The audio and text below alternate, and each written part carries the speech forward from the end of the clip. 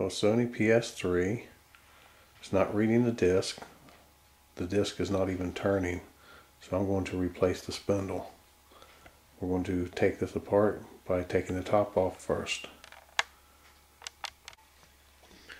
First thing you want to do is remove your seal. Now we want to remove the little leg so we can have access to the screw. Okay, now we'll take the screw out of this hole right here. Okay, we got the screw out, but as you can see, it takes a star bit. You can use a flathead screwdriver. It will still go in there if you get the right size, but it does take a star bit. Now we can slide the top off and we can put it aside. Now we have to take out 6 or 7 bolts here on the top. But take note that one screw is shorter than the other 6.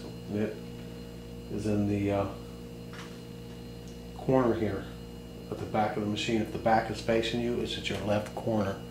That's where the shortest screw came out of. Okay, we got it off.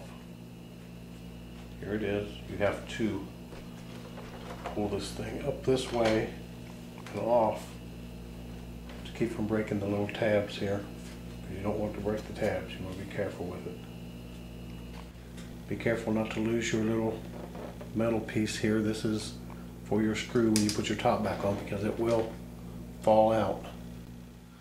Okay, this thing was loaded with dust, so I have an air compressor. Don't know if it was the right thing to do, but I went down and gently blew all the dust out of it from around it, from all the vents.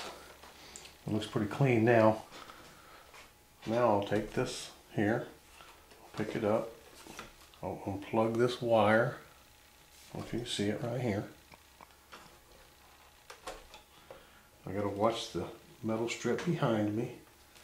Here it's on this, latched onto the back of this. We'll lay this down carefully. Okay, we'll take the screws out of the back of this so that we can take it apart. Okay, let's make a note. There was 5 screws that you have to remove here in order to get this top off. Okay, now we've removed all 5 of the screws. We'll flip it over and take the cover off. Let's turn power on. Let's remove this little disc magnet.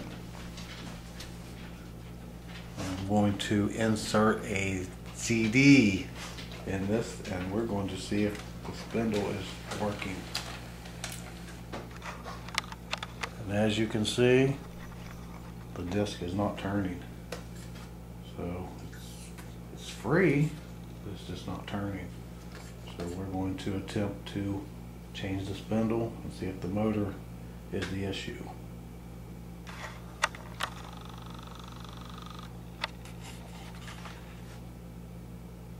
The eject works pretty good though.